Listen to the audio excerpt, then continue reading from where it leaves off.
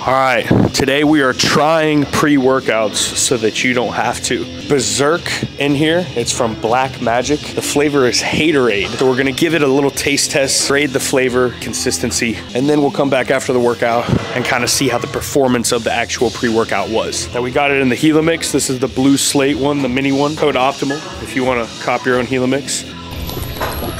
For the flavor, kind of like a yellow Gatorade, but like a little bit more sour. Consistency, it's a little gritty. I can definitely taste like the granules of powder, but that usually means that there's a lot of stuff in there that's gonna make me feel cracked out and have a great workout. Taste, I'd say probably like a 6.8 out of 10, and then consistency, probably like 6.5 out of 10, because it is a little gritty. We're gonna train legs, and then we're gonna come back after the workout to see how quality the performance of the pre was. 3 hours later. So overall, we had a pretty quality workout. Focus and intensity of the pre is definitely like, I'd say 8.5 out of 10. Pump was amazing. It's got 350 milligrams of caffeine and some really good other ingredients, some other good nitrates. Again, quality pump, quality intensity and focus, like 8 out of 10 on that.